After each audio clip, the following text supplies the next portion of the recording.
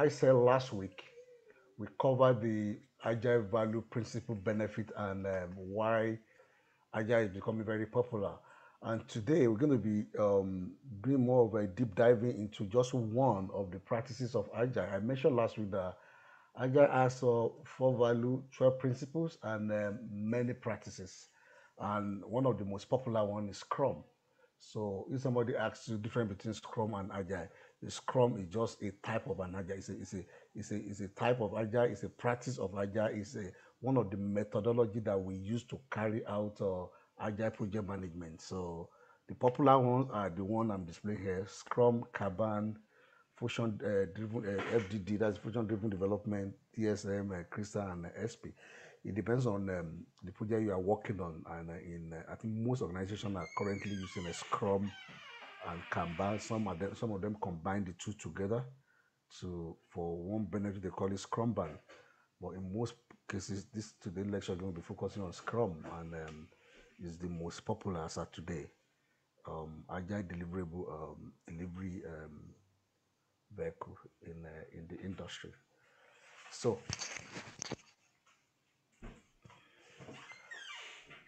Scrum in 100 words, just to keep it simple.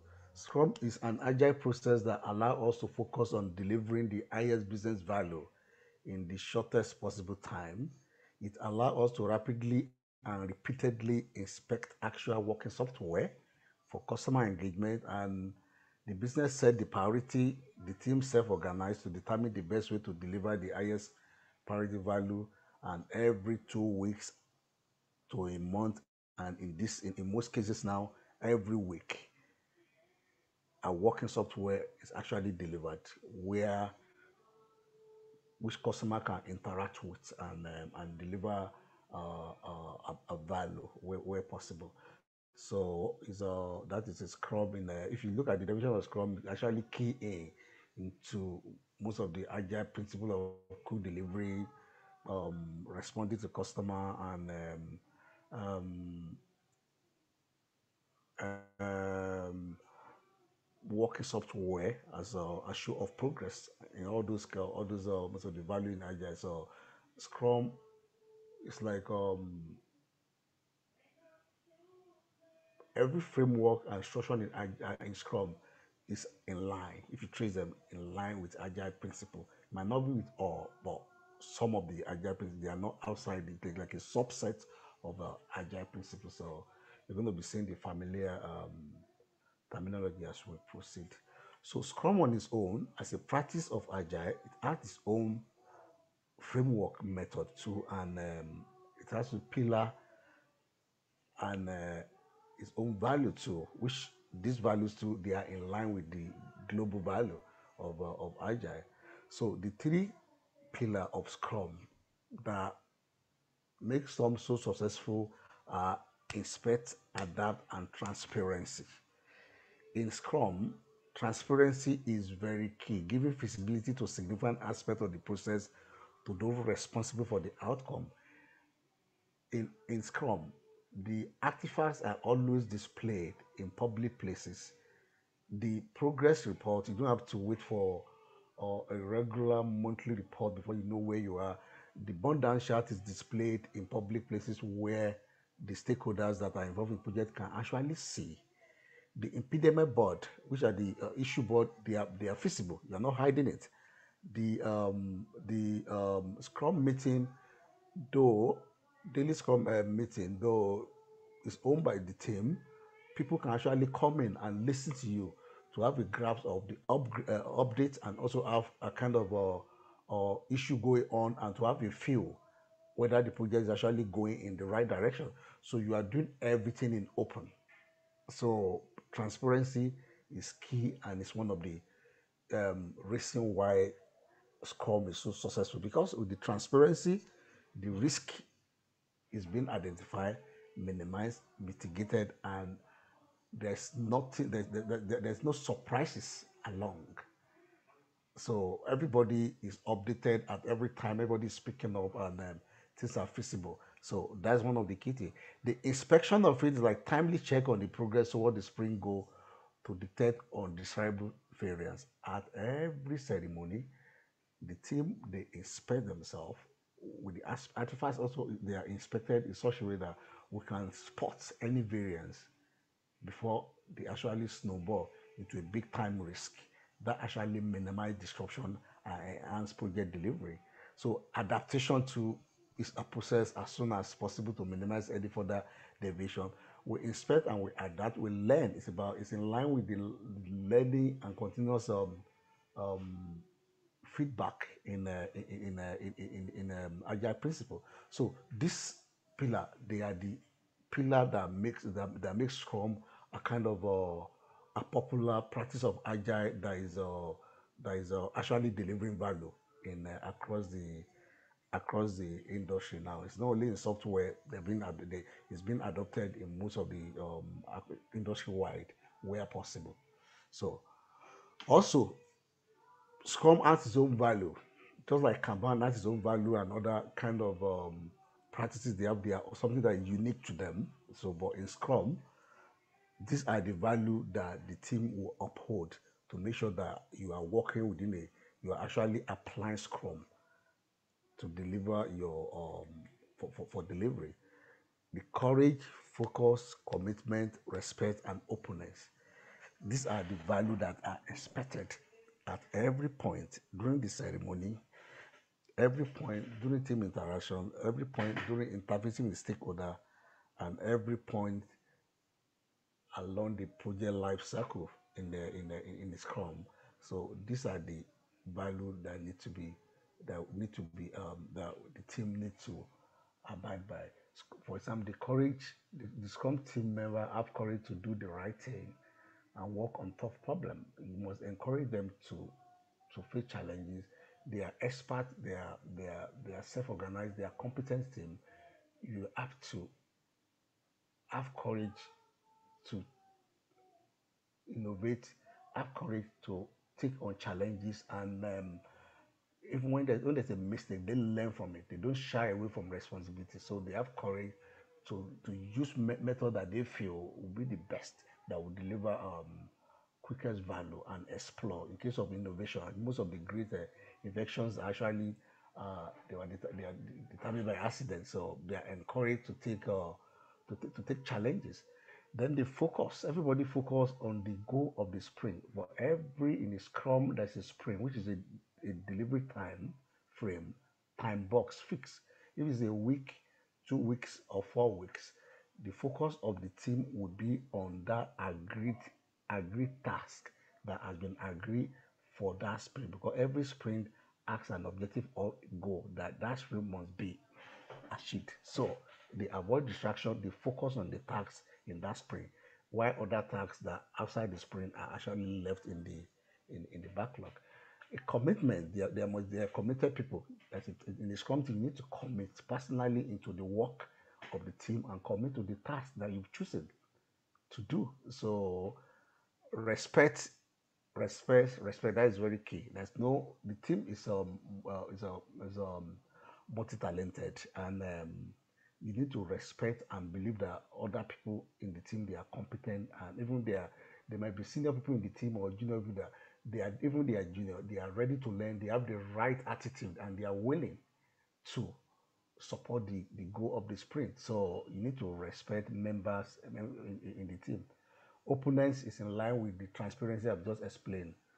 They are open, the output open to the stakeholder, the ceremonies they are open, and the artifacts they are open. That is how all everybody in the within that related to the project can actually know where and how the project is actually progressing. So these five value of Scrum they are very important. If you are working as a part of a Scrum team, you need to know and demonstrate them and look at them and think about them in taking decisions and as to work as a part of a Scrum team.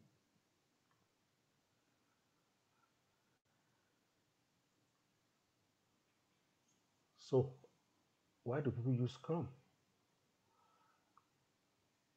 As I've said before, it's one of the most popular, if not the popular agile practice, is because it has delivered high productivity, reduction in cost of delivering projects, is delivering value customer, delivering high quality products. Because the process is rigorous, we always produce something that is quality, and it gets a product to the customer faster, and it improves personal satisfaction, improve client relationship, and improve communication, and it's a rapid way of reacting to changes in customer requirements. So it's a popular and effective agile delivery method. Let me check a feedback. Please, I cannot hear you. Background is noisy. Okay.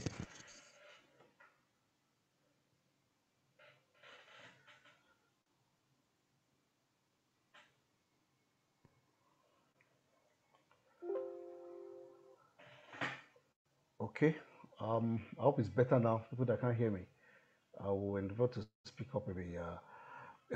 Scrum has been used to deliver many projects from commercial to in-house development to fixed term projects, financial projects, software, satellites, mobile website is being used to deliver a lot of different type of projects. So it's not restricted to software alone. It's becoming popular. I've seen in the construction industry now where they are trying to look at way of using a Scrum to manage some part of the construction project, especially the design aspect, where they are not on site yet, but they are the area where they can use collaborative tool to interface and interact with team of experts and client to get the best design for their project. So it's a widespread practice that is used across industry on many projects. So if my volume is better, let me know so that I will know that we don't have any impediments in this lecture. Okay.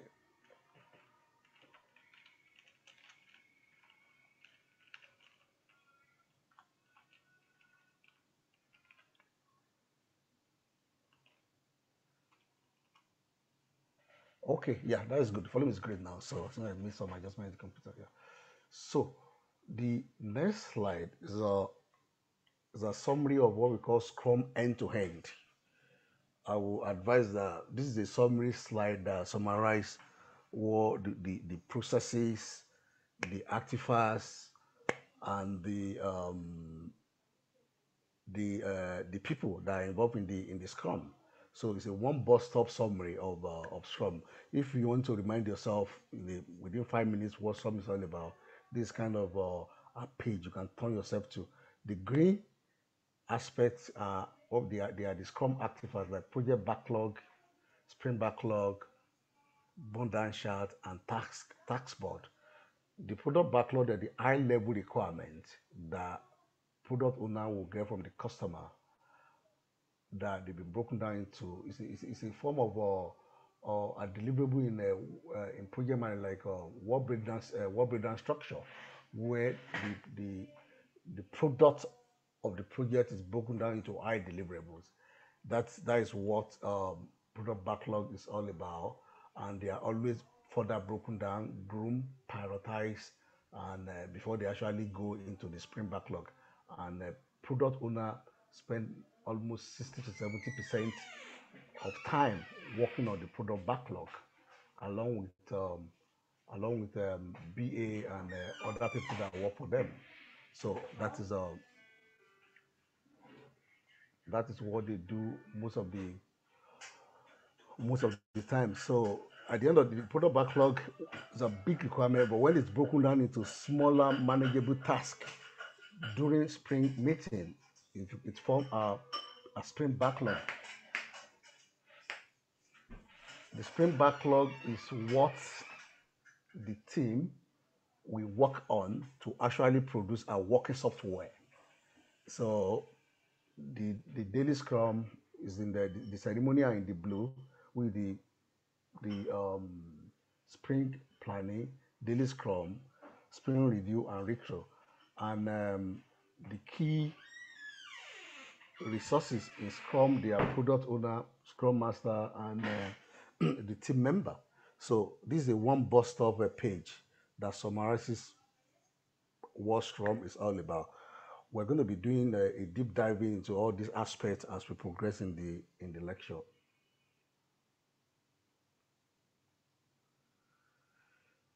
Also, I've included a kind of what I call a sheet sheet of summary of what the different aspects of the Scrum in summary, what they done. These two slides, they're too very good for you to actually read a summary. So I won't go into detail because we're going to take our time, but we're going to cover most of these things in as we progresses. So, so taking from the slide here, so we're going to be looking at the Scrum framework one by one, starting with the role, which are the people involved in Scrum. And before then, I will be taking a deep dive into Sprint itself. And a sprint is a kind of, if you look at that, it's a delivery life cycle. Like a project in the real project management, you have what we call project life cycle, which is end to end of the project from the start to the beginning of the project, from the initiation to close out. But in Agile, especially in Scrum, we deliver a sprint in a small time frame of either 1 week, 2 weeks, or 4 weeks, depending on what the organization has found to be effective and the type of project. The This time frame is the life cycle of the sprint. So all the work in Scrum, they are done within the sprint. So we have 1 week sprint, 2 week sprint, or 4 week sprint. So it's the life cycle in Scrum. It's just the time frame that works are actually carried out to actually produce a working software. Before the sprint, there will be sprint planning, where the product backlog will be broken down into a gradual task, and a goal of the sprint is determined, and those goals and the activity and the requirement that will be needed to achieve those goals are actually broken down and form what we call the sprint backlog. Immediately after the sprint backlog, then the sprint will start and and continue. During the sprint is when the work is done, the coding, the further analysis, the testing, the demo, and the output at the end of the 2 weeks or 4 weeks or 1 week will actually be produced. So, and at the end of that sprint too, there's another ceremony, two other ceremony, which is the review of the sprint and the retrospective meeting for the sprint. We're going to be doing deep dive into all this, all this further in the lecture. So, as I've said, sprint is the delivery cycle in Agile. Before sprint, there will be there are two key activities, which is a backlog grooming and sprint planning. Then after the sprint will be reviewed when it's completed, and there will be a retrospective meeting where we'll inspect and adapt to check how the sprint how what are the things that has gone very well or not very well during the sprint. So the sprint itself is the delivery life cycle. Just keep it like that in the mind. So during the sprint, the team create a finished product. And as I've said, the feature that is going to the sprint, which is when the work will be done, will be coming from the product backlog, and the product owner determine what will be done in that sprint.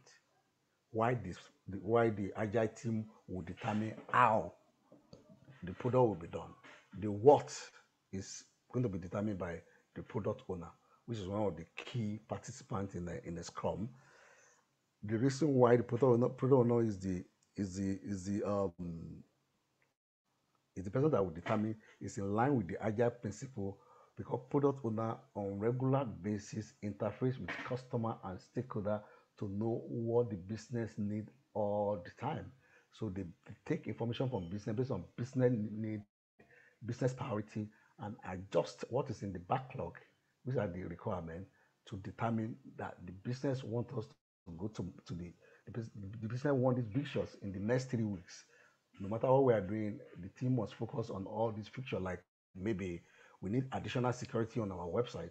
That is what the customer wants. So every requirement that has to be done with security will be pulled out from the backlog, and that will be the focus of the team. Then it is now left for the team to determine how.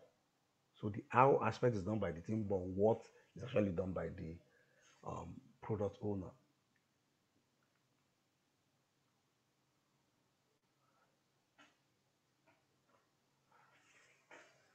So as I've said, when the product owner selects and determine the sprint goal on what needs to be done, the sprint backlog is formed from the activity from the product backlog, and the product backlog is broken down into sprint backlog. The team will work on that, and they move on. So those are the like a bit of background on a sprint. So because it's time box and is where in most cases, like in project life cycle, is like execution stages. If you look at project life cycle, which is like initiation, planning, execution, and monitoring, then close out. The sprint part is a bit of planning and execution part in the project life cycle. If you want to fix it into that area, if you're familiar with project management. So we're going to be doing a bit of talking about the roles and the people that are involved, the actions, and which is why we are here. Most people are here either to become a product owner, a QA, a developer, a BA, or a Scrum Master, which is why we are all here. So we take the people first. So these are the people that make up the agile team. The inside the rectangle are the core team, but you interface with subject expert matter, which might be a shared resources, and the stakeholders. These are the people that the product will be impacting or they will be using it, either positively or negatively. The business owner are the people providing resources for the funding, and we actually shape the organization value under which the product is being delivered. So these are the people in most Scrum team. People do adjust the number now, but in terms of theory, it will range between 7 to 9.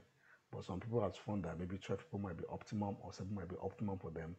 Depends on the complexity and how the agile structure in the organization is actually um, the Scrum is structured in the organization. So, but in most cases, there'll be more developer than any other part of the team. More developer, more QA, maybe one BA, one Scrum Master, and one product owner. The Scrum Master and the product owner role, they are not interchangeable. I know I've seen some cases where maybe because of cost cutting, they are looking to they want a product Scrum Master that can do a PO work. And in most cases, it's going to be contravening most of the value of Scrum. It's even better for a BA to stand in for a PO instead of a Scrum Master standing in for a product owner. So, so we're going to be doing a bit of deep dive into what they do and how they interact in Scrum. So the product owner they define the feature of the product, decide on the release date and the content. I've said it that they determine what needs to be done. They are responsible to make sure that what the team are actually working on will be delivering value for business. So they are responsible for delivering the return on investment, and they prioritize the feature according to the market value. I mentioned about that. So they adjust the feature and prioritize every iteration as needed. They accept or reject the work. So at the end of the day, the the work of product owner has taken over the the strategic planning, project charter, um,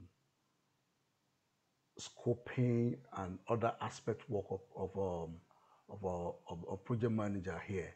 So they're actually responsible within the Scrum team for the value. It's just like you telling somebody to go and do something. if the guy will just do the thing anyway, but you know why the guy is doing the stuff. So the team, they are responsible for how are we going to do it, but what needs to be done and why.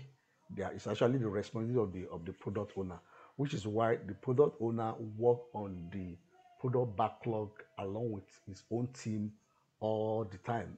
In some setting, you have a product owner that may have a couple of other, maybe two or three BA working with the product owner to make sure that they are keeping all these key responsibility right. They are breaking the high product into deliverable. They are refining it. They are validating it. They are writing requirements on the deliverable, and they are grooming it. It's a process of grooming, fine tuning, adding more information like acceptance criteria, making sure that all the information that is required to carry out the function are ready.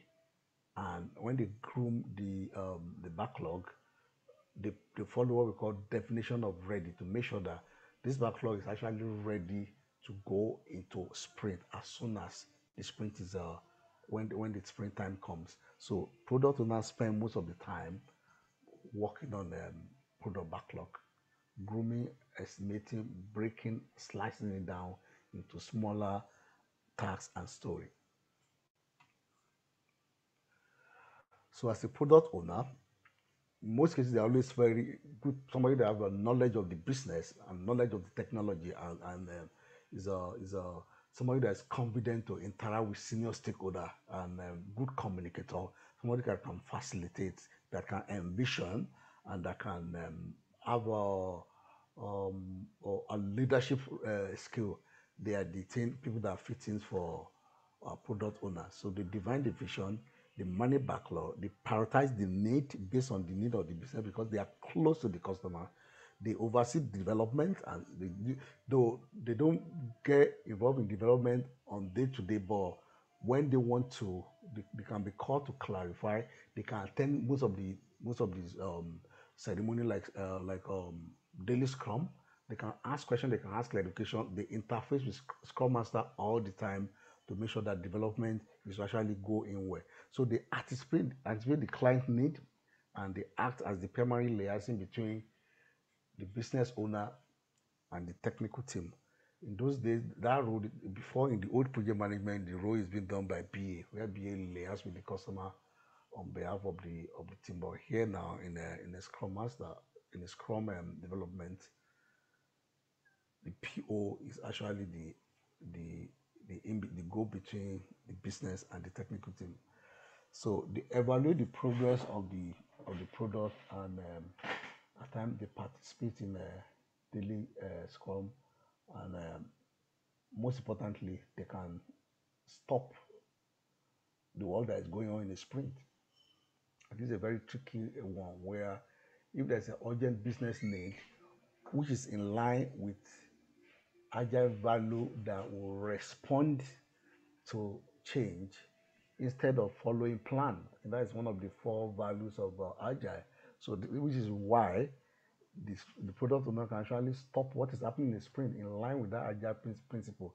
If there's an urgent business need, business requirement that need to be delivered, and the current sprint goal is not in line with that, and there will be value to be lost or a delay to business value, then it might be justifiable for a product owner to liaise with the team to stop the sprint, start a new one that is in line with the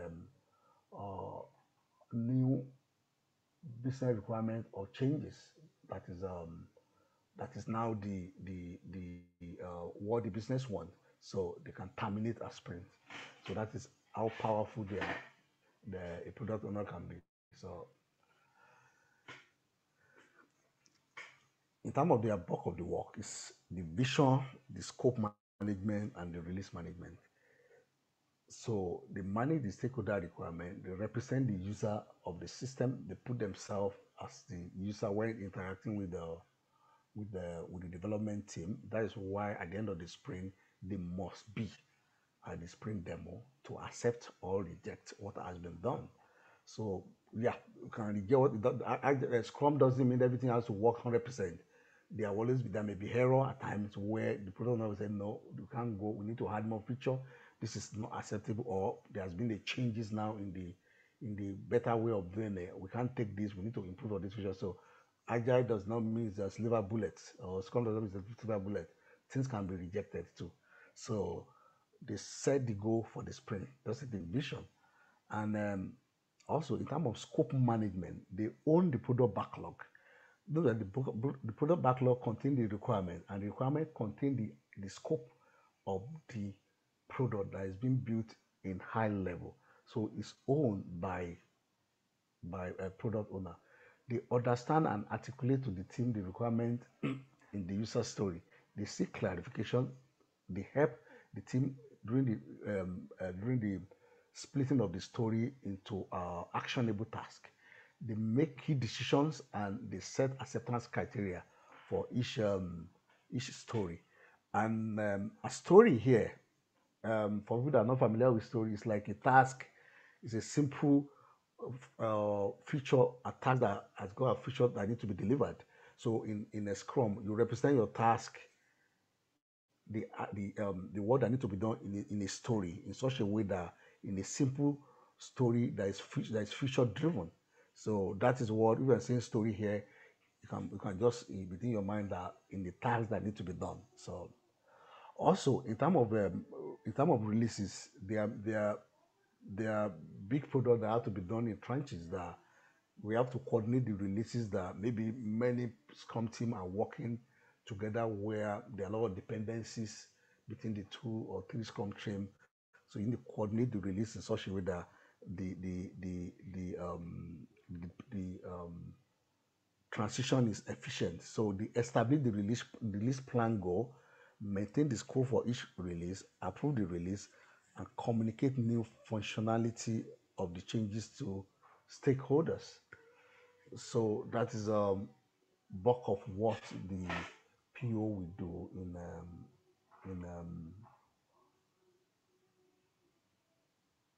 Agile. So let me check. Some people are chatting again.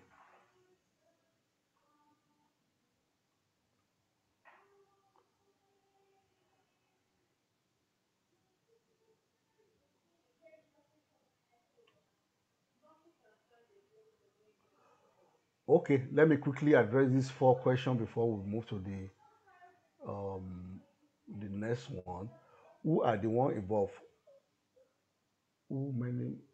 Okay, maybe how many meetings take place in a sprint? Okay,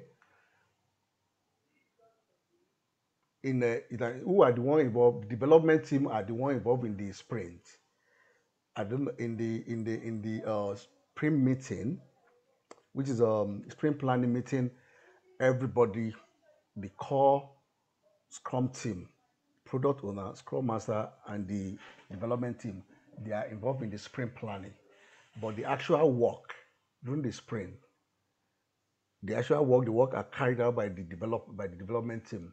The Scrum master facilitates, the product owner clarify support, but the developer, the QA, the architect, and the engineers, they actually carry out the work in the sprint. Yes, BA work in Agile team. There's a session of dedicated for that because I know one of the things I want to clarify here is for everybody to know which area of the Agile they want to develop their career. So BA is an active part of Agile team. When you say backlog, do you mean what should have been done? No, backlog in this tense is not. It's not the negative backlog that we have backlog. No, yeah, it kind of backlog. They are like what break down a feature of if you are building a product. That product is broken down into let's say a 10 high level requirements. Those high level requirements, they are backlog. They call them sprint backlog. It's where the features of the product are actually stored. They are stored there for them to now be groomed, prioritized, and get ready for for baking. You know what I'm saying? Let's say like the baking is happening during the sprint.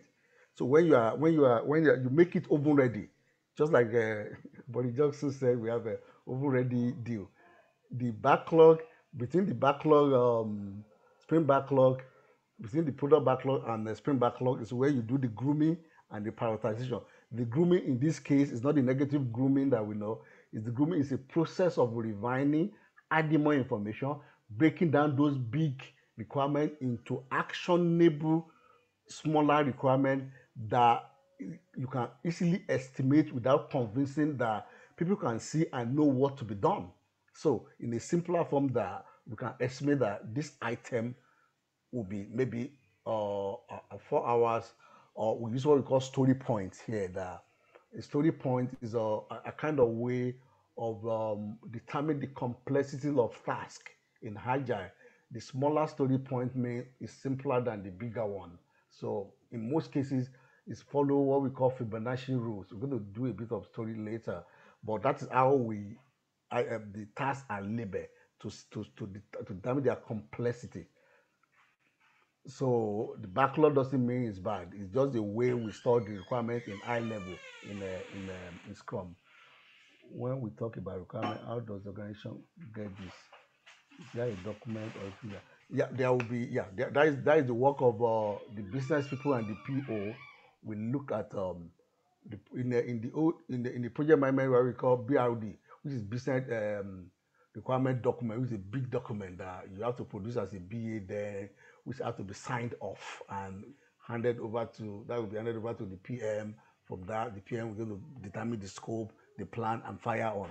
But in Scrum, that still exists, but those requirements are now structured in more feature-driven requirements where what needs to be done, they are written in such a way that is driving value is the product like in such a way that they can now be broken down into a smaller sub deliverables that can be stored in the backlog.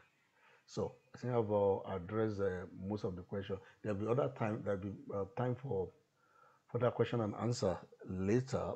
So the next person, there's nobody that's not important in a Scrum team, but the next one is Scrum Master. The Scrum Master owns the process, while the product owner owns the product. Just to keep it simple like that, the Scrum Master is own the or our own. It's not it doesn't have to be man or woman. Is the owner of the process. Is most responsible to make sure that people are following the Scrum guideline, Scrum values are being displayed, are being abided by, people are following the laid down rules, and things are being done in the right way so that the right result can be achieved. So it's the owner of the process, is the process owner here. So one of the keys is to make sure that all the Scrum ceremonies are carried out, and the right people are there. There's a right input for the ceremony. The ceremony, there are meetings. There are right input for that meeting. Right output are gotten. Right people are invited, and right value are displayed during the meeting. So it's a process owner. So it removes impediment or anything that can slow or stop the work from going on in the sprint, and ensure that the team fully functional and productive. It makes sure that the team understand what is expected of them in Scrum, in the Scrum processes. They coach the process, they train the team on Agile, and also make sure that any issue are highlighted, reported, impediment are identified, risk are identified quickly, and also minimize the interference of external stakeholder from the team. Because don't forget that one of the key value of Scrum is committed. At the sprint meeting, the team will commit to a set of tasks in line with the goal. When they commit to that work, they are committed to that work for a fixed term of a sprint, if it's a 1 week or 2 week. So they are meant to focus in line with the Scrum value of focus. So for them to focus, somebody must be shedding them from distractions. So that's one of the core job of the Scrum Master, to make sure that external interference is minimized in the team.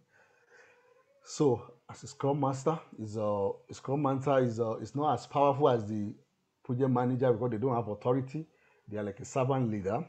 They coach, they teach their team on agile, on team development, on anything that will make the team work very well.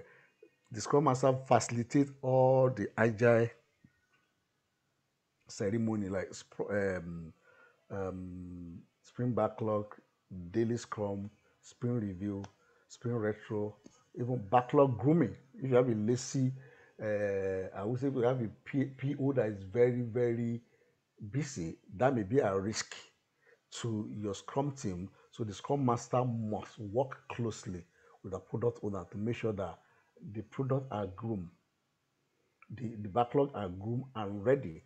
And for 80 backlog item must have at least five um five ready five sprint of ready requirement. What I mean, if I, for example, if you give after one sprint planning, we have a sprint backlog that the team will go and do in 2 weeks. After completion of that 2 weeks, before the completion of that 2 weeks, there must be another set of ready groomed story that the team can pick up in the next sprint. So one of the key work of Scrum Master is to make sure is liaising, interfacing, and making sure that the backlog are being groomed in readiness for sprint, because there's no point wasting the developer team that you are paying, I don't know how much per day on, and you don't have work for them to do. So just to make sure that anytime they finish one sprint, there's more than enough, at least five ready-made sprint backlog are ready, so that the team can continuously working and delivering for customer.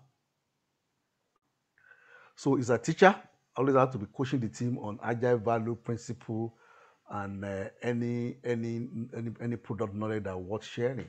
So it's a facilitator. It's going to facilitate all the 4 or 5 ceremonies. So and as a coach to the um, to the Scrum team. So as a Scrum master, you must know how to multitask. So you have many acts of Scrum Master. You must be able to handle disruption. You are referee to blow start when the sprint starts, manage the Scrum process.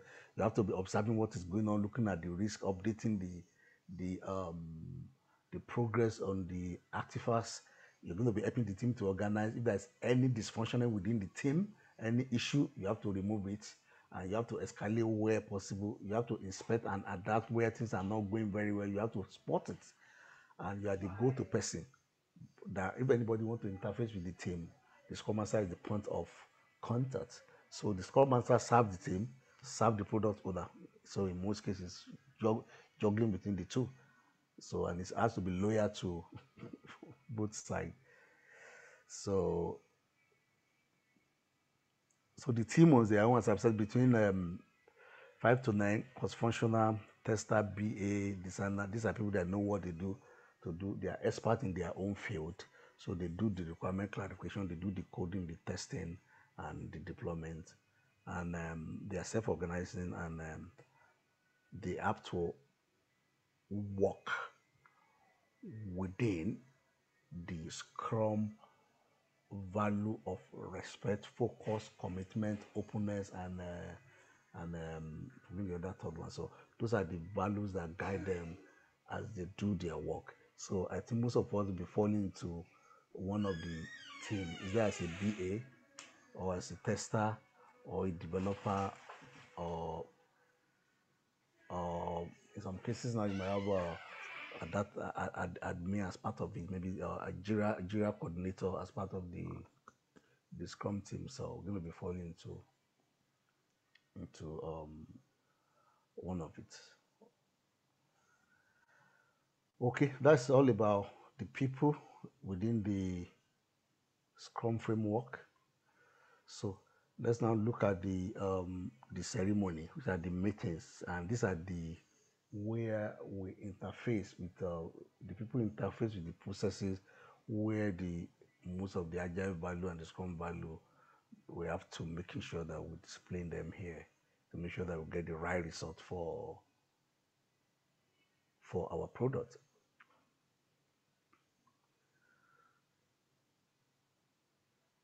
Sprint planning is okay. Let me make it go here. Sprint planning is here, which is the blue one.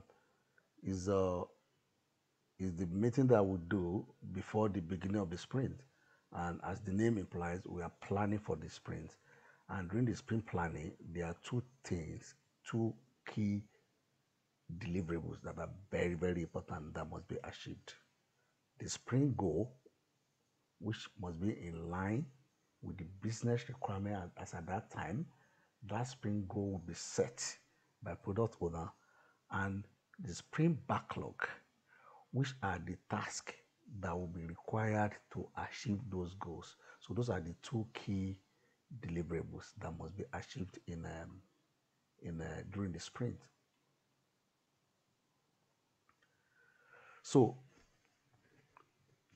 it's time boss is 2 hours per week for a 2 week sprint, and you can include as many people that can help, but core people that must attend the team, the Scrum team must attend. The Scrum Master will facilitate, and the product owner will be there along with their team. As I've said, some product owner might have about 3 or 4 BA working for one product owner. All of them will be there to clarify requirements, because the product owner is telling them that, guys, this is what you are doing for the next 2 weeks. It is where it is now left for the team to clarify, okay, how are we going to do it? What do we need? Do we have enough information? More clarification? How long? So it is where um, the more refining of the requirement will be done into a sprint backlog, which are list of stories, tasks that will be done to achieve that goal for that sprint. So as I've said, there are two things: the sprint backlog and the sprint goal. They are the output of our sprint planning meeting. Everybody must attend. The stakeholders can attend. Any relevant stakeholder that can help with the sprint goal can also attend. But the product owner, the scrum master, and the team, that is where they attend. So they decide how to achieve the sprint goal. They create sprint backlogs, tasks from the product backlog, user story, and they estimate how long that is going to take. And if there's any gap in the time of information, that is where they will actually dictate and seek clarification. So at the end of the day, this is where you have like an oven ready task to go. So you don't blow your whistle that starts until you have a very, very um, um, refined story in your spring. And the team must commit to that. This is what they can do, and this is what they believe they know what to do, and they believe that all the information that is required to carry out the sprint are actually available at the before the item is actually put in the sprint planning, in the sprint backlog. So Scrum Master role during the sprint planning: mark the user story as committed for the sprint. If the team mutually agree to take the story, make sure that the story committed have owner assigned, have a proper task created, ensure all tasks are assigned to team, and all the tasks should have estimated hours. Update and validate capacity, team member allocation, overloading, and avoid over allocation. Serve to pick more story when the capacity is full or almost full. This is where you plan for the meeting, you plan for the sprint, and you check your resources to make sure that do we have adequate resources to actually carry out this sprint. So that is most of the key role that Scrum Master is going to be looking at and be focusing on during the meeting, in addition to facilitation. Then the product owner will create and provide the sprint goal, and later negotiate with the development team to get it finalized. That, guys, this is what I want you to do. Are you capable? If the sprint goal, for example, that's why the whole negotiation. If let's say if a lot of team members are on holiday during that time, and most of the people that can carry out the sprint goal are not there, that may be the negotiation might have to call me. So in some cases, there's a kind of collaboration instead of contract in line of agile principle here. These are the kind of behavior you negotiate to get the best, a win-win for the team. So you clarify. It's going to clarify the doubt. If any story, if there's any further requirement, clarification, or realization that require, and make sure they navigate the story in priority one by one to check if the team can commit, keep the sprint goal in mind. So the actually PO very key um, participant in the sprint meeting. Then the team,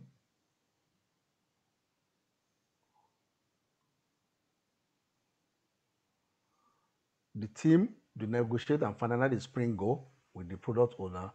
They make sure they understand the story and they groom it. If not groom here, estimate the story point.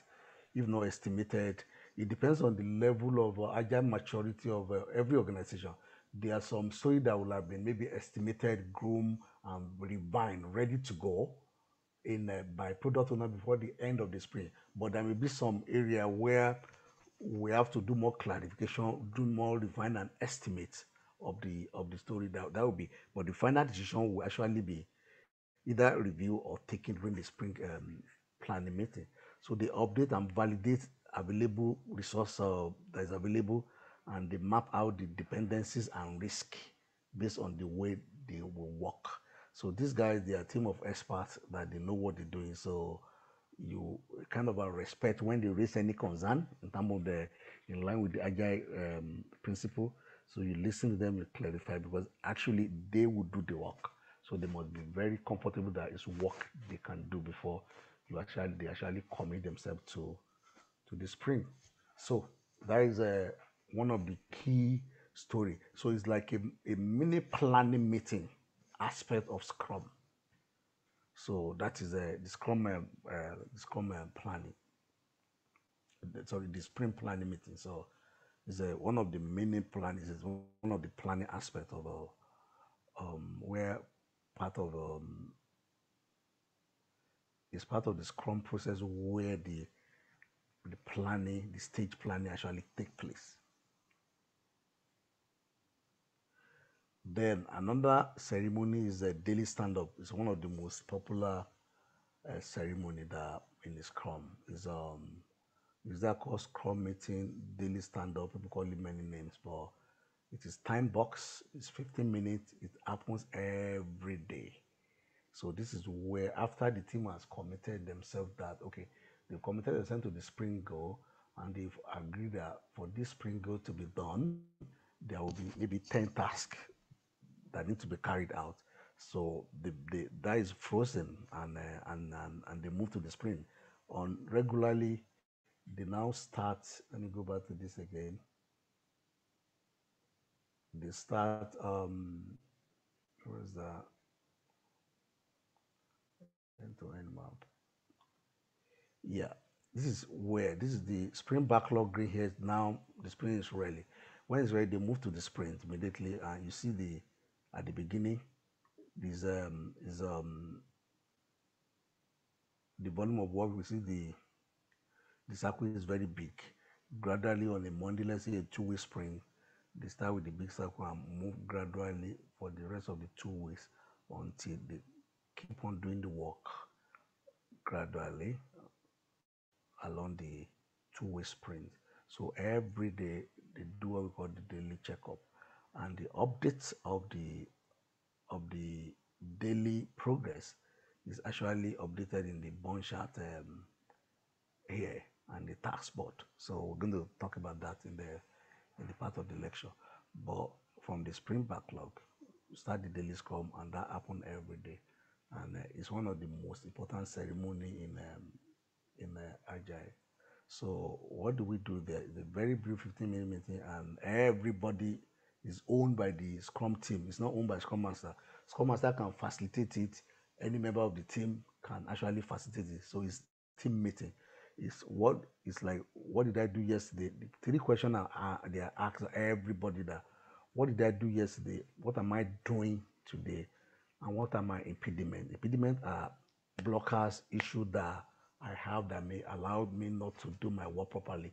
So everybody have to speak, and you speak loud, and you keep it simple to those three agenda.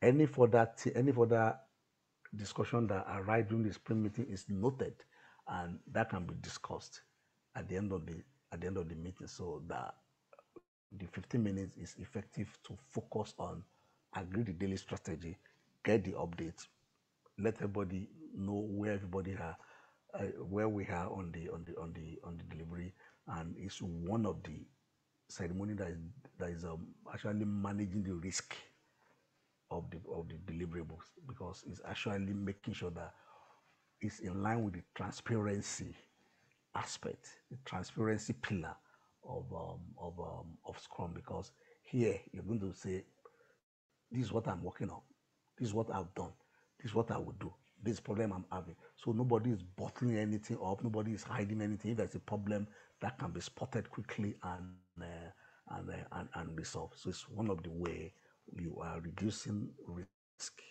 to delivery in Scrum. So it's owned by the development team, not by the Scrum Master. Is This is not a status meeting. You don't go into detail. Just say what you've done yesterday, not day before yesterday. If you are doing it on Wednesday, just focus on what you did on Tuesday, not Monday. So that is how simple it is. This meeting should not exceed 15 minutes to make sure that it's focused. The meeting should be conducted every day, usually beginning of the day, so that we can all have the daily strategy and know where we're going. Possible same place, same place. I know that one won't be valid now that everybody is working from home. But even if we are working from home, like I still do my daily Scrum meeting every morning, that you dive into the call and you do it. And I'm very sure when you get to the practical aspect of the program, you're going to be getting involved in a project where you're going to be required to do regular daily Scrum activities. So development team must attend. The Scrum Master and product owner are optional. So though being facilitated by Scrum Master is actually a development team meeting. So they own it, they must attend it. Why? Because they are the person actually carrying out the work during the sprint. So they are the person that can tell the team or the stakeholder what they've done, what they are doing, the problem they are having. So we are standing up to make sure that people don't become comfortable and take it from 1 minute to 5 minutes because they are very comfortable to talk. So it just that's why it's called stand up. I'm very sure people are not standing up from when they're working from home anyway. But the principle is still there that you follow the guidelines. So these are the kind of the common rules, and we're not going to be going into the details of time, but we can pick a bit of it. You state your name, speak loud, and no long discussion. After the Scrum call, any issue raised can be dealt with. You keep your note, you discuss after the Scrum call. No cell phone, no dysfunctional behavior, no long discussion, and you do it at the same place. If you are working from home, you log into your bridge, and you'll be free to speak yourself, because if you are not doing very well, you're having an issue. That is why that question impediments is there. Don't bottle things up. Don't hide any issue you are having. You raise it so that people can know and reduce the risk. So you are expected to be transparent. It's part of the transparency of value of Scrum. So this is one of the why Scrum is actually working. So because in the open project management, you can in waterfall, the senior stakeholder might not know the update on the after the next status meeting, but here every day the stakeholder can know what is going on and shout immediately that, oh, we're in trouble, this project is not going on very well, or we're in good shape. So that is one of the key area where the transparency value is being displayed. So okay, yeah, it's mandatory for the team. The Scrum Master should attend where possible, but the product owner could attend. If the team need clarification, or if the product owner want to know the update on what is going on within the sprint, they can pump in. Let's say if the sprint is 2 weeks, you may see your PO coming like maybe twice in a week. It depends on how busy they have to come and listen and see if, especially at the beginning of the team, to support the team to actually gauge the performance barometer of the team at the beginning.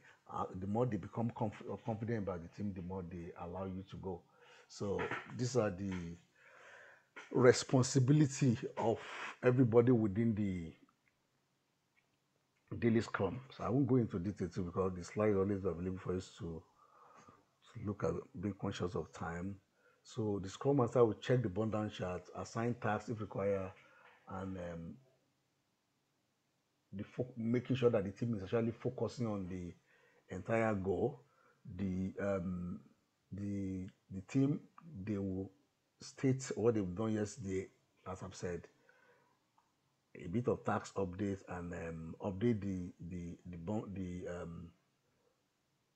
the tax board with the remaining hours of what needs to be done, and all those things.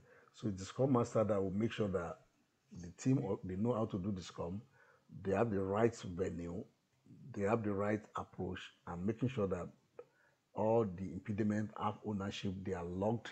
The bond down chart is actually updated based on daily progress. So that is that's a key detail of what the everybody will do during the daily scrum. So, and the daily scrum purpose mostly is transparency, proactive decision. I've said, set the daily strategy, identify a roadblocker, and in terms of transparency, you can get progress. You can understand dependencies of, oh, dependencies are the kind of work, how one task is actually depending on another. So if you have five tasks, for people that don't know, if you have five tasks, 1 to 5, if task 2 need to be completed before I can start task 4, in your daily meeting, you know that if Mr. A is actually working on task 2, you will know when it's going to be completed. So you know when you can schedule your own task 4. So that's how you get the dependency information. Then the risk management is to make sure that things are not going wrong by speak out if you're having any issue. So it's way of team collaboration, face to face, team building too. When you see yourself every day, you become very comfortable, and that promote team spirit. So those are the strategy. And once again, at the end of the day, the common understanding of the team progress is achieved at the end of the team. When you get to your desk, you know that, oh, this is where we are, this is what we need to do today. The execution strategy for the day is very clear. The sprint backlog is updated with what has been completed and what is pending, and all the other boards too. They are updated. The sprint at the end of the the scrum meeting. Other stuff I've included here are the rules. Is state your name, speak loud. I think I've touched most of these things. So the bond down chart updated. You don't. It's not where you're going to be bringing your phone to switch on your phone. It's 15 minutes. So it's after Scrum that you discuss about the notes that you've kept. So in terms of why standing up for this meeting, I know we're not in a co-located team where everybody is working in the same place and face to face. It's normally be done in a corner, in a effort to stand up. Is to make sure that people are focused, you can stick to the agenda, so easy access to the Scrum board, because when you are talking, you can refer to Scrum board for your updates, and when there's any update required, you can actually update. So you gather around your task board to do it. So it's avoiding long discussion anyway. When people are standing, they just want to go, and face to face is better, which is the face to face communication is one of the best way of communicating, and just to make sure that people are not prolonging it. But if we are sitting down, we feel too comfortable, and we're going to be extending it. So that is daily Scrum. I know a couple of people ask questions. Let me see. So where did you stop? When you say backlog, do you mean that should be no? Okay, no. Backlog is what I recommend. Thank you. Does it mean that the main product is divided into 5 sprints? No, you can have as many as, it depends on the complexity of the work you are doing. If you are doing a massive project, you can have up to 200 sprints. So what I'm saying, every sprint we have been pre-agreed. If it's 2 weekly sprint, if it's 1 weekly sprint, or if it's 4 weekly, depending on the delivery strategy and the complexity of the project. The number of sprints for every development depending on the how big the project is. That is it. For a bigger project, you have more sprint than a smaller project. So let's keep it simple like that. Does the okay? Does the dev team including developer coding and tester? Yes, we call them dev team. That is a developer and tester. In most cases now, most of the tester now can write a bit of code, and a developer can do a bit of testing. So where Agile want to get to is to make sure that everybody can do a bit of what what you have a multi skills in such a way that we can actually do a bit of all those things, so that when one resource is not available, people can step in and still be keeping the sprint going. What happens when a new member of staff joining in the middle? In most cases, it's not advisable to bring in new person to join the sprint in the middle, except if the person is coming as an expert to do clarification, maybe on, let's say that person is a database expert and the database issue, you can bring that guy in for clarification in one of the meetings. And the team, one of the things that you're going to be achieving the sprint planning meetings to confirm availability of resources before you even commit to the work. So you have to make sure that people are available throughout the sprint before you come into the sprint. So people in most cases should not be joining at the middle of the sprint. Yeah. Okay, good. The next meeting, the next ceremony is a sprint demo. This is very simple. Sprint demo is when you show me and tell me, when is it happens at the end of the sprint. This is where you show what you've been doing for the past 2 weeks, or for the past 1 week, or for the past 4 weeks, to who? To the product owner, because it's the product owner that you are working for. The product owner that set the sprint goals. So at the end of the day, the product owner is going to wait for you at the end of here, at the end of the sprint, to see, guys, how far, what have you done in the past 2 weeks you've been working. It's going to stay at this edge for you to be working and be checking your work, and to make sure that, oh, is it in line with the requirement that we is it in line? Does it have is the is it in line with the agreed requirements, and is it usable? Is it what customer wants?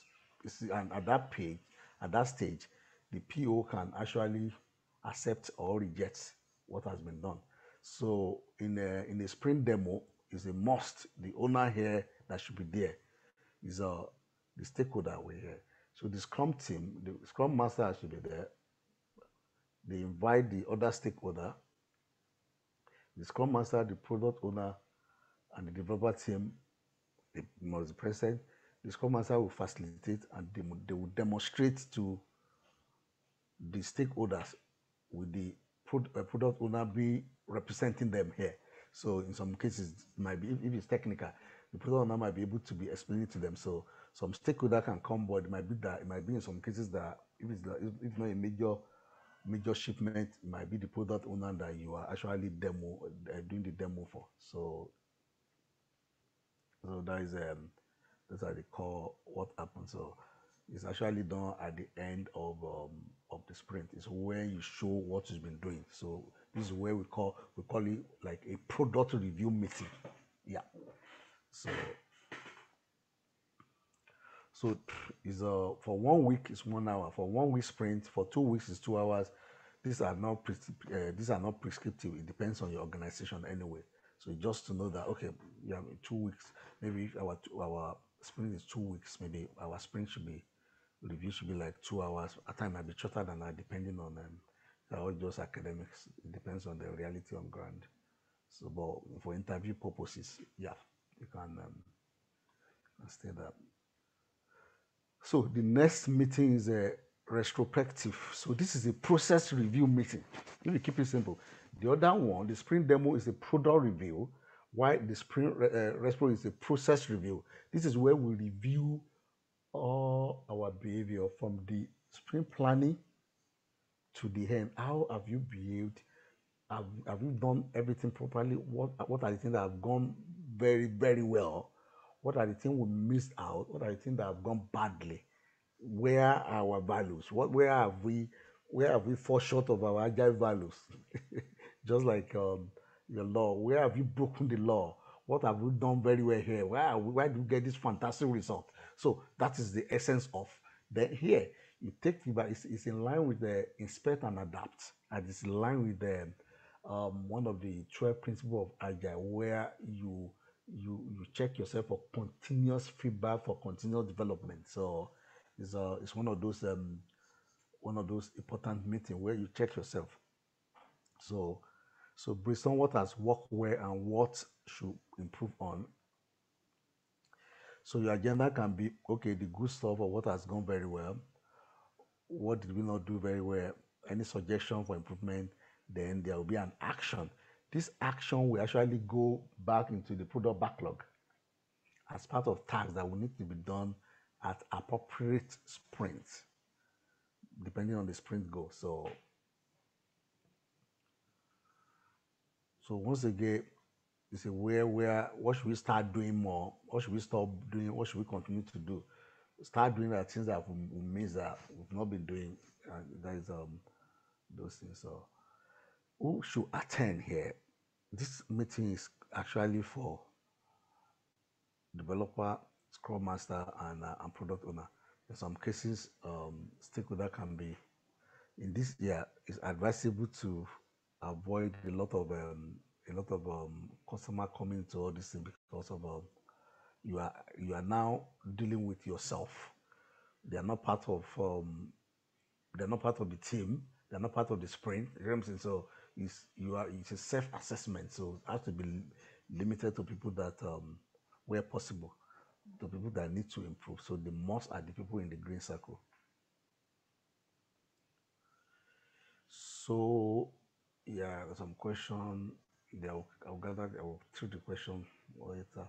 So the next is the artifacts. The artifact, they are the product, the document that we interact with in in Scrum. They are outputs like bundle charts, sprint backlog, tax board, product backlog, all those interfaces that we use in our meeting, in our the input that we use in our ceremony and the output that we produce. Let's just keep it simple like that. They are the input that we use in most of the Scrum ceremonies and the output that we produce to radiate information to stakeholders. So they are the actifers. So we're going to be checking them one by one and do a bit of explanation on them. Then I think I've talked about product backlog very well. So product backlogs, they are the requirements. Requirements are what needs to be done for you to carry out the project. A list of all desired work on the project, ideally expressed such that each item has value to the customer or to the user or customer of the project. Prioritized by the product owner, accept that and reprioritize again at each sprint based on business value. So the the activers are the item in green, the product backlog, sprint backlog, the bundle chart, and the tax bar. So when you get to practical part, you're going to be creating GI where you have your own tax bar, where you're going to store. It's like the tax bar, when you start your sprint, the sprint backlog might be 10 items. The 10 items will jump from here and will move to do. From to do, everybody's going to be moving the one they are working on daily basis into the progress, and where they are completed, they move to done. It's a simple task, linear movement to the right. The bond down chart is going to be showing, going to touch it. It's going to be showing the progress as you progress along the sprint. So this is an example of a shopping website product backlog. Not to be a shopping website, you have key area like database creation, login page, category page, process payment, contact page, banner area, and these are the key. They are the way you like the database. As an operation engineer, I want to be able to store all customer information so that I can serve the customer. The story has to be written in such a way that the value, you are not going to be looking for the value. Why you are doing that job must be very clear. Every story must be written in such a way that is value driven.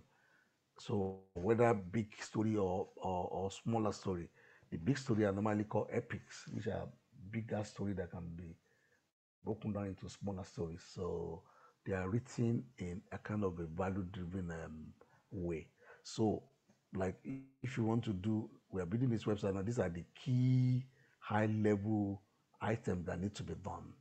So the product owner will be working, and his team will be working on this regularly to break this thing down gradually into small story. Like database creation now is like 40 points, and it's going to take about 240 hours. That's about how many days is that? 24 hours, that's divided by 8. That's about 30 days in a sprint of 2 weeks, which is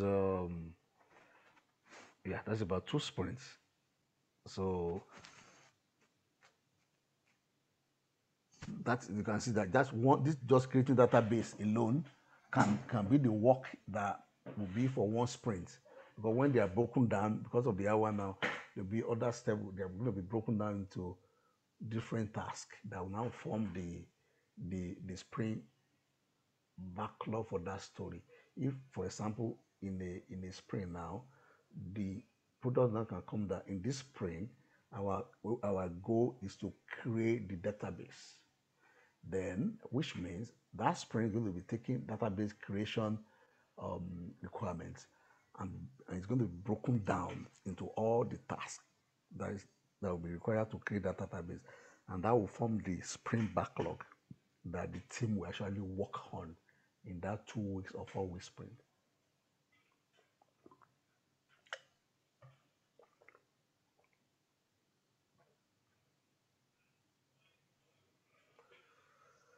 So the next one after the product backlog is the sprint backlog. It's a subset of product backlog that the team target to deliver during the sprint in order to accomplish the goal. I think we said that many times now. We should know if they wake anybody up now, we should know the difference between the sprint backlog and the product backlog. The sprint backlog consists of product items that the team agree with the product owner to include during the sprint. Is do a bit of deep dive again. Let's say this is your product owner, which are your I story, like story one, just like user story one can be, for example, database creation. Number two might be logging, just like that. Those are the backlog. Then for sprint one, it might be just 1, 2, 3 items that will be broken down that will be done in sprint one. And sprint two might be user story four, which might be very heavy. Can be user story four can be an example like category page, which is a big ticket item, which is 100 points and going to require 400 hours. So that may be what we're going to be breaking down in that sprint to maybe further tasks for us to carry. So that is how that thing works. So another thing to drive the point home, what is very key, is the team decide that completing the 3 stories achieved during the sprint. Yeah, that is in the spring now where we have a lot of backlog item. The backlog item does not finish. It's always continuous because they keep on adding more on that product. It's not that it won't finish really, sorry. It's always full, groomed, and will be it has to be arranged. The one that need to be done are always prioritized high at the top. The lower one might not be in detail, but the story that are up should be more detailed, well groomed, estimated, sliced, and than the one down. So the team will just come and pick the top and move on with it. So that is so in managing the sprint, individuals sign up for work of their own, choosing. So work is never assigned. So developer team, they pick the work they are capable to do. So they estimate the work. Any team member can add, delete, or change the sprint backlog, because a sprint backlog, the team member can actually is the team member who owns the backlog. Nobody from outside can change it. So they might want to split a story into three so that, or even the task, so that it can easily be, the risk and the dependency can easily be identified so that they can actually have clarity of how that the task will be carried out. If the work is unclear, so the bigger one is broken down and the estimates are updated. So for example now, as I've said, creating database here is from a product backlog. If you take it and we now take into a sprint backlog, to create a database, you have to design customer detail table, design payment detail table, create customer detail table, create payment detail table. These are the sprint backlog will contain most likely how the team will now do that work. Must be very clear. When okay, for somebody to create a customer table, that will cost me 6 hours to do. Then you're gonna have you now be having clarity of the timing, that how many of these can we do in a sprint? Maybe at the end of the day, we can only do 4 of this in a sprint based on the resources and the size of the team. Then we can move to the next sprint to continue. So that is the practical way how it is done in the real life scenario. So after the database backlog has been done, the product owner can come that, the number one, number two is login. The product owner can come that, no, we're not doing login. No, this is what we are focusing on now. We need to do category page based on what information, based on the meeting I had with business last week, or based on this, we need to do payment processing first.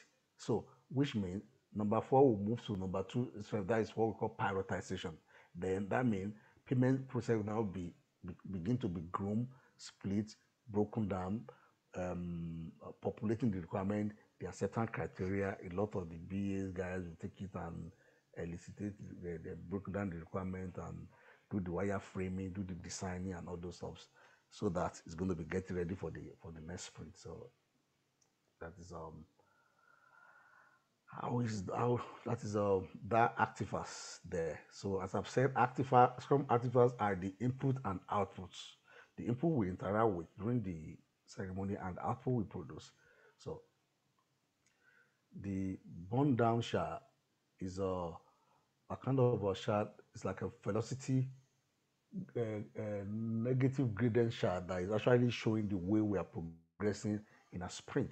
So the bond is a simple way to represent progress against baseline using a single chart. It has a stop and a end point. It has a baseline and progress showing together on the chart. For example, if we agree that in this sprint, the total story of breaking down login a page is 30, which means for 2 weeks of 10 days, at day one we have 30 story points. At day two, it's reducing to 25, which means the guys are doing 5 per day. On the ideally, if you draw your graph with a nice scope, it's going to be going gradually that on day zero there should be zero. So that's why it's burning down. Just like you are smoking a cigarette that is being smoked down from the lung gradually until the end. So you are burning down the work. You are doing the work from high to low. That's where the names actually comes from. So this it must be visible to the stakeholders. They will know if you are doing very well and must be updated daily. So if you go to the next one, if your burn down chart is looking like this at the beginning, the red one is the ID, which is baseline. If your actual is on the right hand side, it's showing that it's showing that you are running late. Because if you look at the 70 here in day one, in day three in the ID one, you should be having 40 story left. But if you extrapolate up to the blue, you have like 55. It shows that you are running late. So when you're it's part of transparency and openness in Scrum. When your burn down chart that is very visible to everybody is giving these shapes, you can be showing that guys, we're not doing very well. People will know, the PO will know, the Scrum Master will know that how do we bring this close to the orange. So Then, if your graph is like this, might be showing that guys are moving really, really fast. It's on the other side that if like at day three, normally you are meant to have like if you extrapolate like this, like 45, but you're having like 35 story left. It means that you are doing fantastic here. So might be think that maybe something is happening within the team that is there. These are what you have to during your process review meeting. That how come this we are so very fast in our day two and day three and day four. What happened?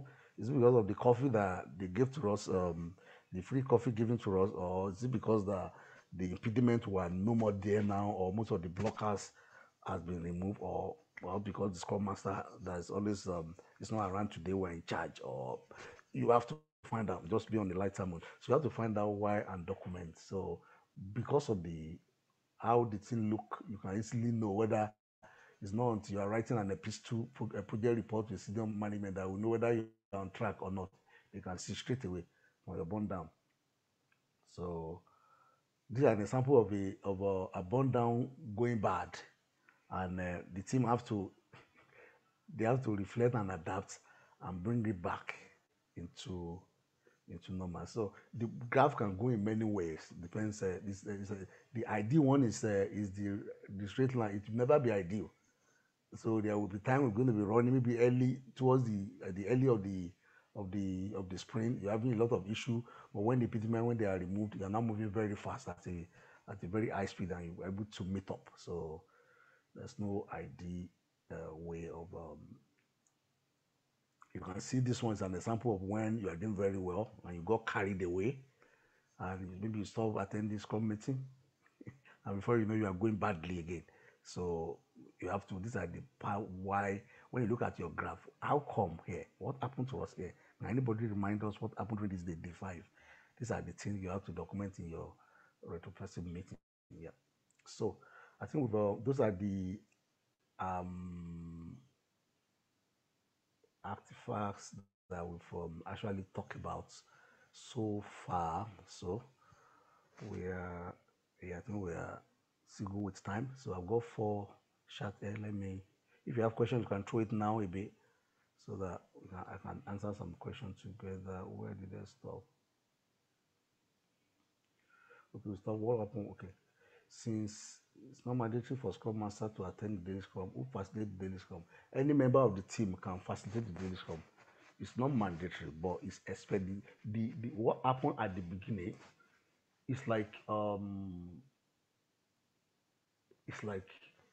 way we do. If you have somebody working for you, if you train the person to be competent, you can actually you can go on holiday, you can work from anywhere and trust somebody that they will do it.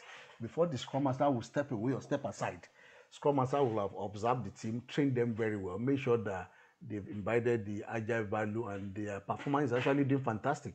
A Scrum Master can't be running out when the graph is showing like this. When your bond chart is like this, Scrum Master has to be there. You know what I'm saying? But when your bond down consistently is showing like this, then Scrum Master can go and have a meeting with their PO and know that my team are doing very well. They know what they're doing. So it depends on where you are, and the Scrum Master can come in and step in and step out. So, but in most cases, the Scrum Master will normally be around. So, okay, where am I going to get the text again? Okay. Okay. Do we have anything like business requirement spec as part of Artifact? No, the business requirement specification will be in the product backlog. So it's part of the product backlog. What happens when the work can't be completed on time as expected? There will be reevaluation of why you've not met your sprint goal. You see, have you committed to too much, or do we have any issue that delay us? Those are the issues that you're going to address yourself as part of reflect, inspect, and adapt in the process review meeting, which is sprint retro. So if one person is off sick, yeah, we can. This kind of coronavirus is a risk that need to be logged that people can be off sick, which is why Agile promotes all member of the team to be multi-skilled in such a way that if you are tester can be around, developer can be a bit of tester and can juggle on. Please show again the slide 62.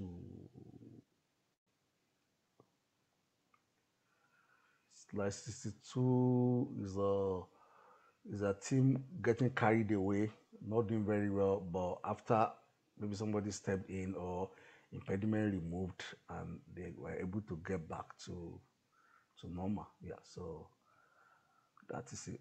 So say have time. Yeah, I want to do a clarification about the role of business analyst in an agile environment. I know a lot of people is one of the popular role, and it's one of the luckiest role in project management that has actually survived. Because in a Scrum, the role of project manager now is not well defined. You know what I'm saying? So the PO has taken a bit of the project manager role, while the Scrum Master has taken a bit of project manager role. So the Scrum Master is doing the day-to-day risk management, status updates, team management, while the area of planning, requirement, scope management, and handing over, like close out on release, has been taken over by PO. So, but business analysis has somehow survived. So, it's one of the roles that have survived in Agile and is who is a business analyst. According to IIBA, the business analyst is who understand business problems and opportunities in the context of requirements and recommend solutions that enable the organization to achieve the goal. So, because of the backlog item that will require prioritization and grooming all the time, you see a lot of BA getting involved, working with product owner to help them to actually slice all this story slicing, slice, groom, validate, elicitate, and do all those things. What does a BA on day to day? They elicit and analyze the requirements from customer perspective. They develop a communicable artifacts to facilitate the development of solution, wireframing, and with respect to requirement, and they validate the requirements. So these are very, very valid role that still need to happen in in in a Scrum, which is why you have a lot of the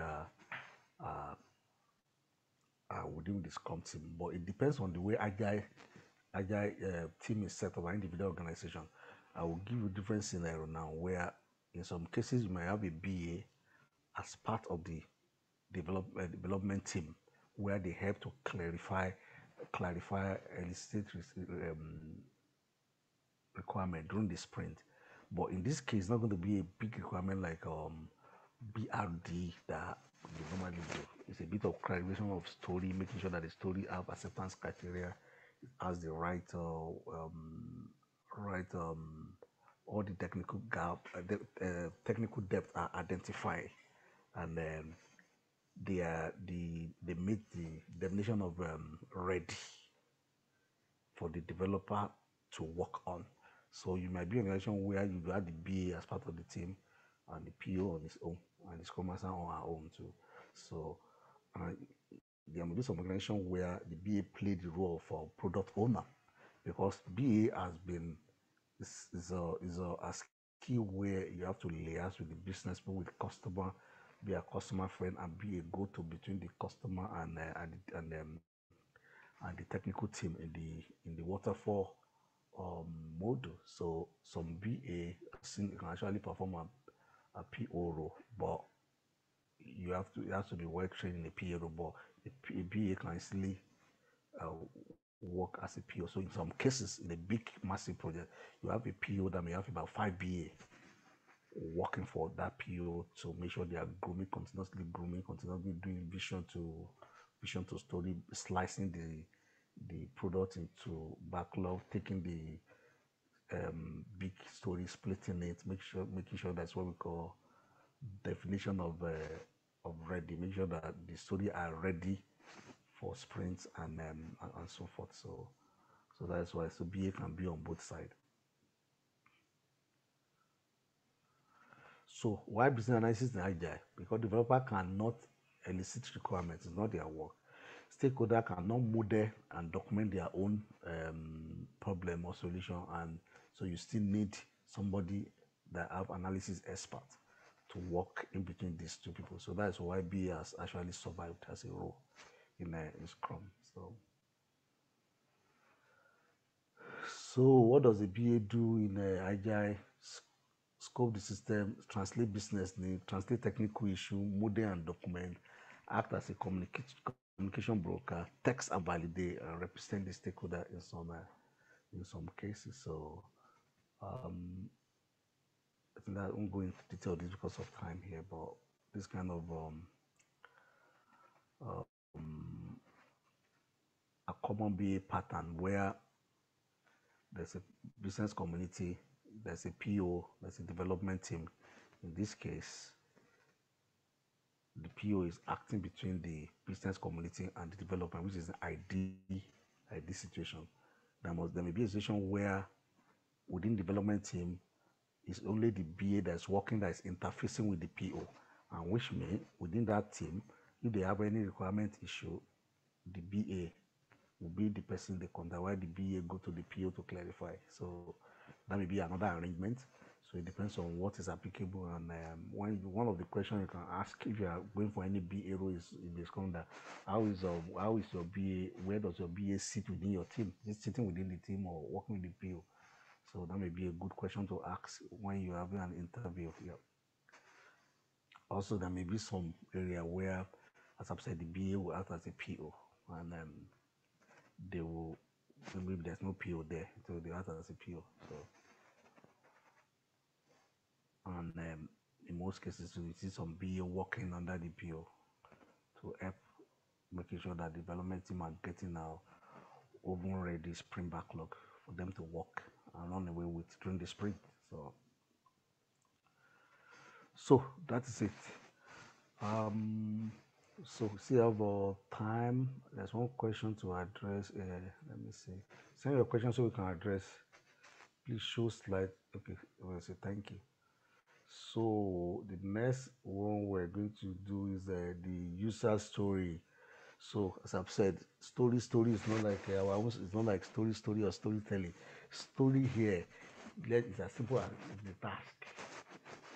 It's the task that needs to be done. So there's a way story is written in Agile in such a way that it has to bring the value out, so that if somebody is working on it, they will know that this is value that the customer will benefit, and that is the value that will be determine the resources that need to be committed, that will determine the prioritization. So it has to be written in a value-driven way.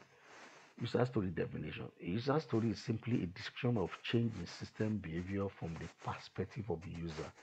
It describes something a user wants to do with the system or want the system to do for them that is not currently there today. User stories sit in the solution space rather than the problem space. So it has to state category the solution. The user story are great for translating customer empathy, the requirement into a series of changes to the software while maintaining the user perspective throughout. So there's a way you shape, you write a story. User story is it's normally written from a role and action perspective. Like as somebody, I want this action or this feature so that I'll be able to do this.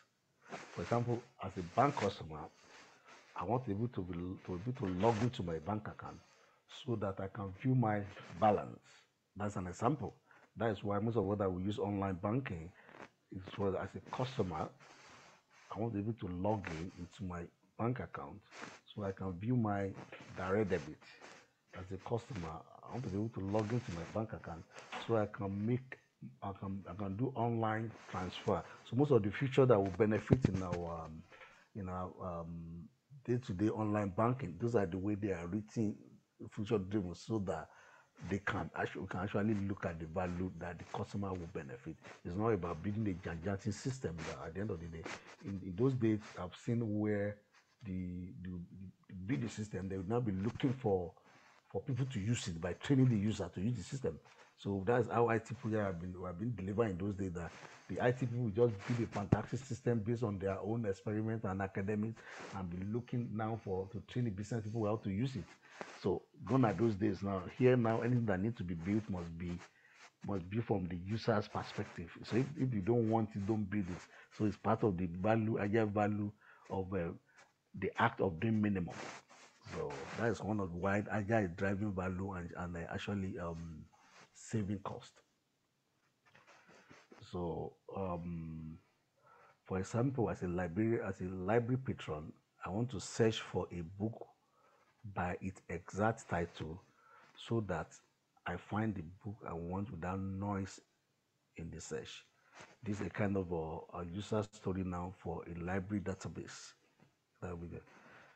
So why this template? The template is good in that it gets answer the three questions that in the user. Who is it for?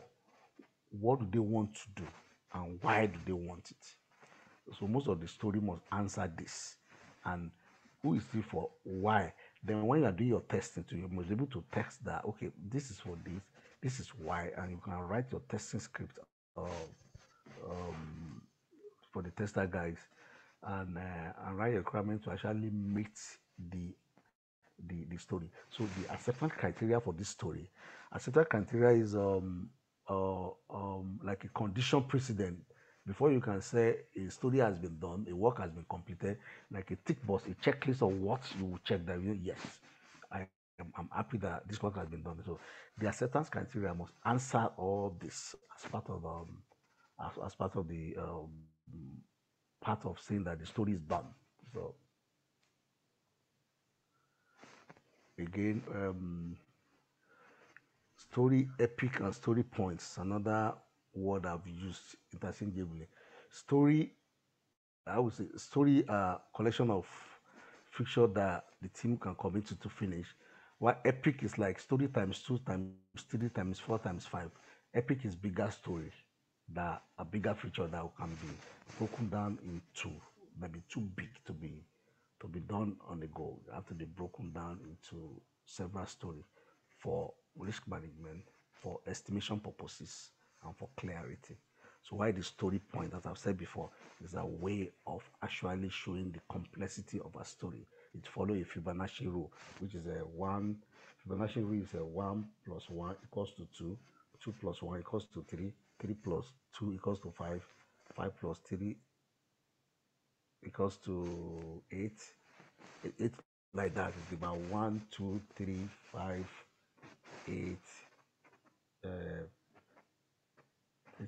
13, like that. So it's a kind of a natural pattern that has been that people use to determine a kind of a pattern. So story one, when the story has one, that means simpler than two, and from 135 in most cases in a sprint. When story is getting to 8, it's always advisable to break it down into maybe another 3 and 5, so to make sure that all the dependencies can be seen and analyzed, and we're not bottling any risk into any big task. So that is yeah, I think we're on time. I think that is introduction to Scrum Master completed. So if you have questions now, let's answer.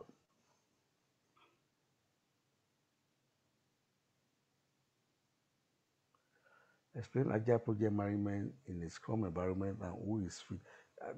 All the two, this question I've answered it with 2 days now. I said you want me to start the lecture again. So this is like an epic example of an epic. This is an epic question now that needs to be broken down into agile project management, Scrum environment, who fits Scrum. So I can actually perform. I can groom this question and prioritize it in a Scrum way. So I think if you go through the video, you know. But in a nutshell, Agile project management is is a project management a delivering approach that follow agile principles and values. And Scrum is one of the practices of agile. If you can say agile is surname, why the Scrum is last name. So you can't withdraw Scrum from agile. So Scrum is one of the it's a form of agile. So it's as simple as that. If that has answered the question. So and we have about 2 minutes. Let's do a bit of let's test our. Why you can, if you have other question, please you can be typing it. I have some other questions I want us to go through just to jog our memory for the two lessons we've done. So question one: what kind of software development project can be executed by Scrum project management? What kind? Choice one is complete software package, customer project, sub projects, all kind of software project. That is number four. I, Scrum can be used for all kind of software projects.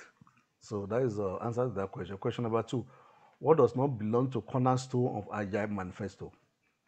Individual and interaction over process and tool, working software over comprehensive documentation, process over people, customer collaboration over contract negotiation, responding to change over following plan.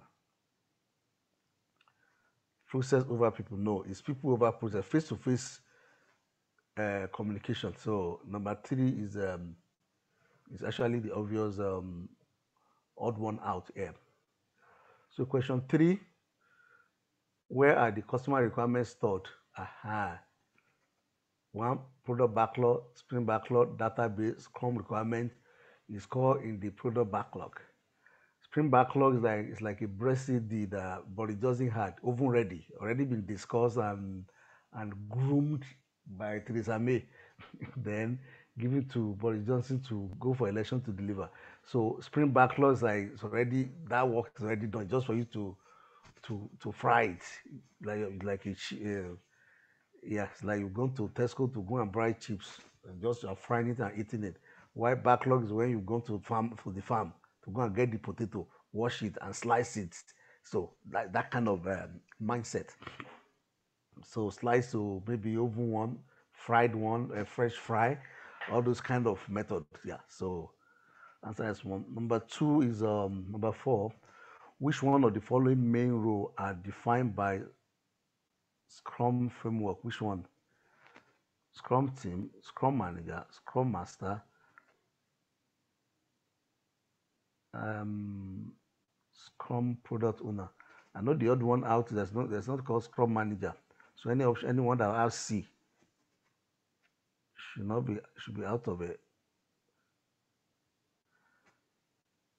So there's not called Scrum tester. Though there may be some title they will say agile tester. They're just looking for a tester that can work in an agile environment. A tester that can do a bit of testing within the sprint instead of waterfall high level volume testing. So I've seen a lot of agile testing. So there's nothing called agile. It's called Scrum tester or Scrum manager. It's a Scrum master, product owner, and Scrum team. Those are the three. Okay. Next question. What is defined by the Scrum framework? Rule and roles, document guideline, artifacts and events. No, I think we answer well. Rules and roles is an artifacts which I have said are the output and the input that we produce from our event. The event can be called ceremony, they call agile meetings, their ceremonies and all those things. Yeah. Question six. Which one of the following main events are defined by Scrum framework? Okay, I think all of them. Anyway, sprint planning meeting, yes, that is the first one. The first sprint. Sprint retro, that is after. Sprint review, that is after, which is yes. Mid sprint status review, that is not correct. Daily Scrum meeting, that is yes. So any answer that has D will not be correct. So A choice one is not going to be correct. Choice two will be correct. Three will not be correct. For A sprint meeting is going to be four. Was asked or daily Scrum pre-review. Yes, yeah, that's it. Please, if you have question, type it. So after this question, I can address it before we go. So because time is up, we've reached our time. So I'm just using the question to jog our memory of what we've been doing the past 2 weeks. In software engineering, what are the disadvantages of classical waterfall model? End product has to be fully anticipated beforehand. Some requirements are implemented as defined in the beginning of the project, and yet they are not really needed by the customer. Yes, each phase is strictly separated. Yeah, that is ABC. Yeah, correct answer is five. All those are characteristics of waterfall, which is one of the why it's not very efficient, but it has been around for a long time. That deliver billions of products that deliver most of the aircraft we flew in. So that doesn't mean it doesn't work. It's just like there's always a better way of doing things. So question 10, what are the advantages of Scrum framework? Answer is all of the above. Fine grained requirements are only defined when they are needed at sprint backlog, as a sprint backlog. All activities to design, build, and test a certain functionality are kept together in one phase. Yeah. Changes are expected and welcome all the time. All of the above. Yeah. Fantastic. So, number 7, which context is not defined in the Scrum framework? Here, project manager. Project manager is not defined there. Scrum product owner is there. Daily Scrum is there. Scrum product burn down. No, number 5 is too.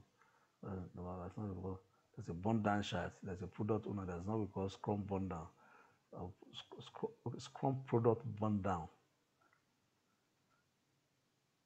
No, that's not appropriate. It's a burn down chart.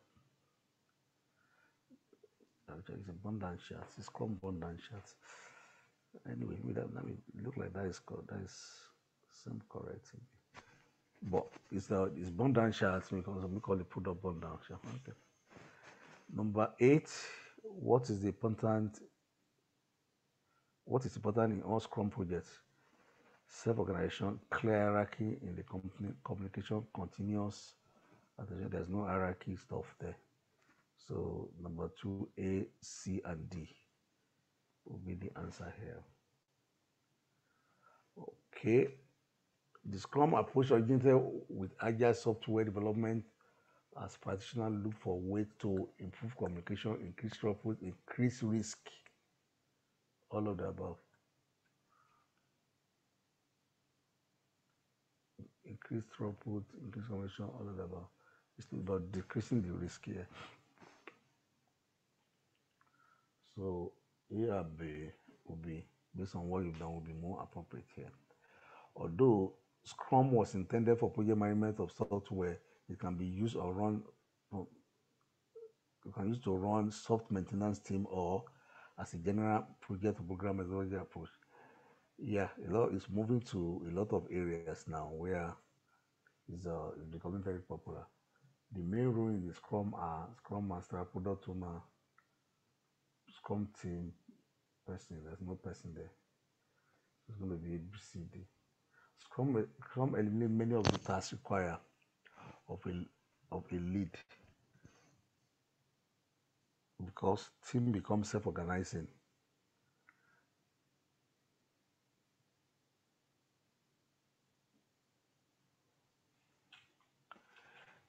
There's still some of leadership role required in Scrum. It's not eliminating the lead, so that's not correct. In Scrum, the team activity is monitored and coordinated on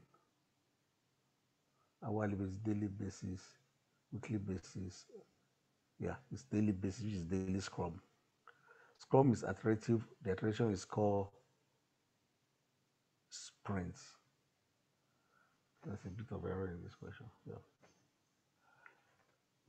the dash is the responsibility for maximum return on the investment is the product owner here, because it's the eye of the customer, is the person meeting the business all the time.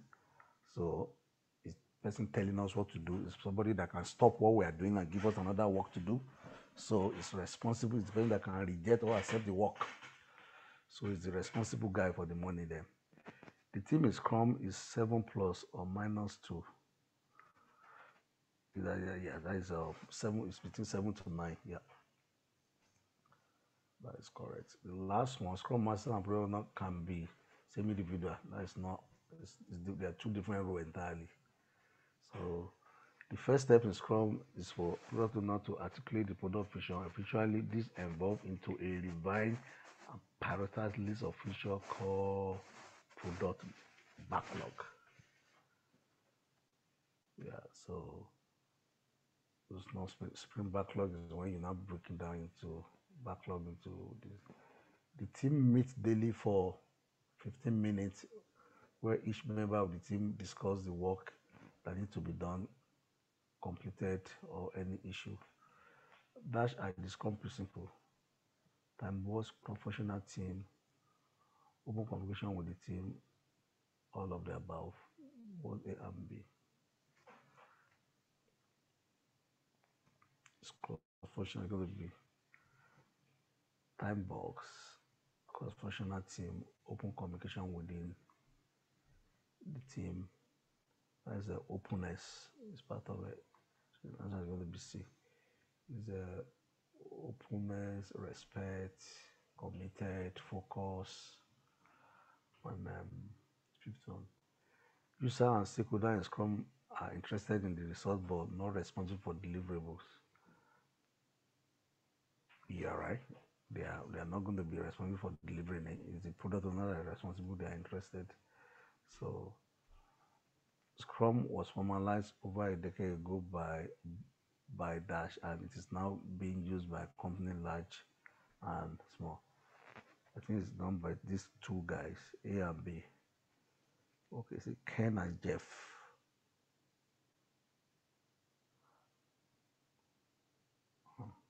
Sorry, myself.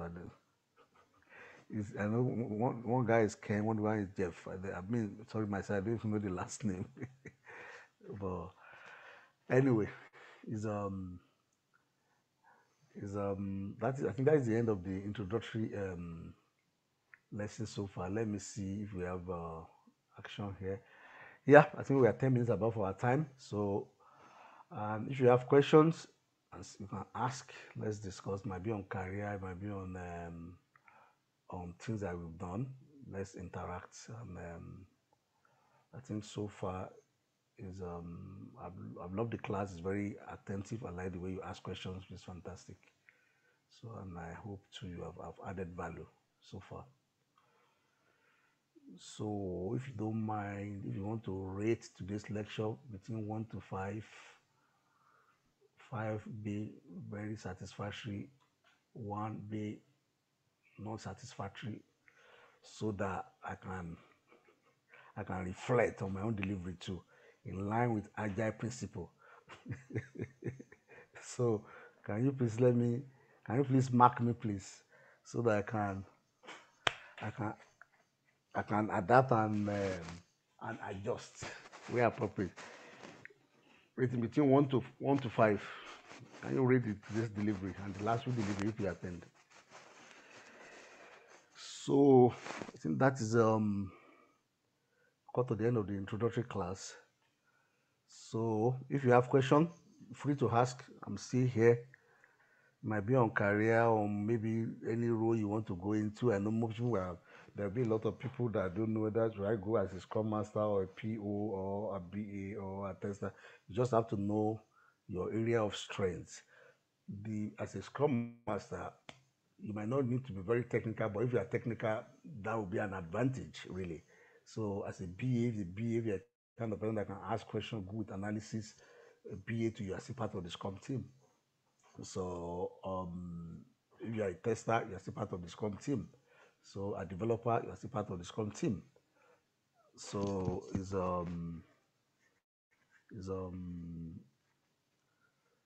is there's a lot of open roads there. So I recommended reading a lot of books on agile. I think I'll get back on that really. Even myself, I've never read any book on agile. So I won't say this book I've read myself. So maybe I can find and send to the admin. Okay.